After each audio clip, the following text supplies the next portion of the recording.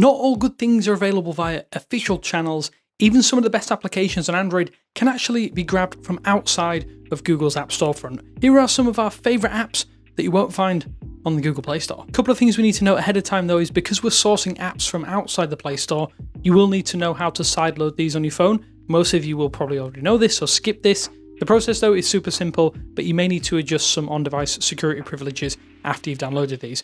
So if you hit install on a downloaded application via Chrome or whatever application you're using, you'll often get a pop-up that will warn you that your security for the installation of unknown apps may be blocked. Tap the settings button on this and then you'll reach a page titled Install Unknown Apps. Now just toggle allow from this source and it'll install the application that you've downloaded. It's super easy. We've also vetted our very tightly curated list of third-party applications way ahead of time, so you can rest assured that these are safe and won't cause any issues with your Android phone or even your tablet. That said, you can never be too careful, so if you're worried or concerned, there's no shame in sticking to downloading apps from the Play Store, and I would say enjoy the video either way. So to make finding applications outside of the Play Store, you might want a repository or alternative digital storefront like Aurora Store or F-Droid, and these work in a similar manner to the Play Store, with search functions, sections, categories, and simple ways to keep any of the apps you've downloaded from these stores updated and secure. You don't need both of these apps installed on your phone, but it is much easier to find free open source apps and projects with clear information and dedicated pages to help you understand what each application offers, and sometimes this is a lot simpler than having to delve through GitHub and other services. The Aurora Store is a great way as well to get Play Store apps without Google Play services or Micro G installed on your phone, so if you do have a rooted device or you have a device running a custom ROM, that might be an option for you. Even if you do hate our recommendations in this video, I think these two apps are well worth a look, as you might find something else that you love and want to use on your phone. What's interesting is that you can grab the Aurora Store from F-Droid too, so download F-Droid first and grab Aurora Store from there if you do want it. So Seal is a gorgeous downloader application that utilizes YouTube DLP to make it easier to save any types of media file from practically any website on your device. Instagram, TikTok, YouTube, basically anywhere that you happen to find videos on the internet, you can just grab the share link, paste it, and let Seal download it locally to your phone. This app itself is full of material tweaks that you can fully customize as well, and it lets you choose things like file formats, grab full playlists, videos, and even embedded subtitles. It also lets you choose video quality or the video quality you're going to download, and there is more than one option available for you to do that. If you want offline access to videos to watch later, I do think Seal is the perfect solution and one of the best apps not on the Play Store, which is why I've put this up first after F-Droid. You will need an external video player to view the content, but you probably knew that already. While there are some question marks over this is technically piracy or considered piracy, I think at least for personal usage, it's probably going to be fine, and it's one of the best apps of its kind, period, and great for downloading and sharing memes, which is what I tend to use it for and do all the time here. So Gmail itself is getting bloated, and aside from a number of features that still haven't made the jump over from Inbox, RIP there, Gemini is getting shoehorned into this application wherever possible, and for that reason I think you might want an alternative email client. K9 Mail is a lightweight and most importantly clean email client that does just what it's supposed to, manage your e-correspondence on your phone. Here's the kicker though, K9 Mail is actually available from the Google Play Store. It's actually developed by Mozilla as well, the people behind Firefox, but you can grab it from external sources, and that means that certain updates will probably arrive quicker due to the slower approval process that you'll find on the Google Play Store. Fairmail is another good alternative to K9 Mail, which I was going to suggest, but visually I just don't think it's quite as nice in my opinion, and that means K9 Mail gets my seal of approval if you don't want to use it on your phone as just a basic, down-to-earth, if I can call it that, email application.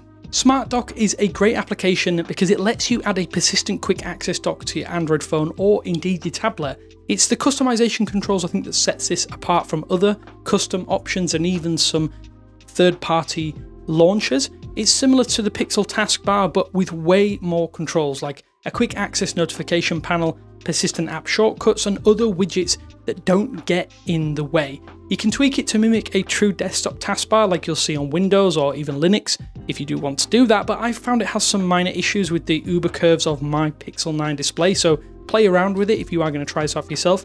Even so, I do think it still looks great and can be tailored to the taste of the true mobile power user, so it's definitely worth a try if you do want something a little bit more like your desktop in the palm of your hand. So third-party keyboards are definitely a dime a dozen, but OpenBoard is a cool keyboard replacement that, although hasn't been updated for quite a while now, has that classic AOSP and even the old Gboard feel. I think Gboard from a few years back, without having any extra crud or crap tacked on.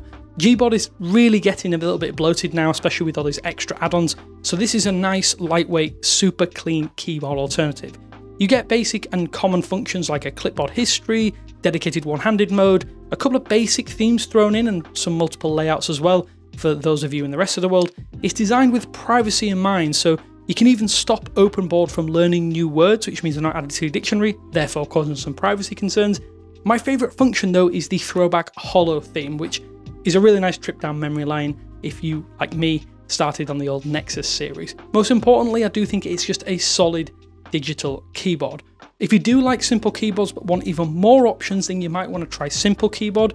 It's really similar but has a few more customization options included if you do want those. If you record lots of audio like voice notes or even something like a podcast on your phone, then Recording Studio Lite offers, I think, what is one of the best interfaces and set of controls that you can find out there. It's a super clean audio recording app that has a gorgeous digital waveform when you are recording audio itself. There's controls to pause recordings and deep metadata tagging options thrown in. I think it's these tags that separate this from any other free recording application on the Play Store or otherwise.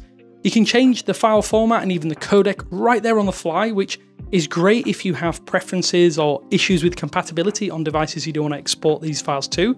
Tagging to audio sources is also great if you want to use your phone as an external recorder, something I've done on a few occasions already with Recording Studio Lite, as it's nice to use.